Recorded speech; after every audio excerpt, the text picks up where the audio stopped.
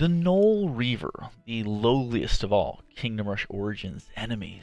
Lowly creatures that serve as forward troops of every Gnoll assault. I didn't even read that first. I just said lowly just looking at them. Because they're 80 health, 4 to 7 melee attack, no armor, no magic resistance whatsoever. They are fast though, and they'll cost you the 1 life. But yeah, these little guys just kind of burst through, and they come in large numbers, and they'll be backed up by other nastier gnolls. So just shoot them dead. Your defenders can hold up against them reasonably well, just because that damage output is so low. Good luck.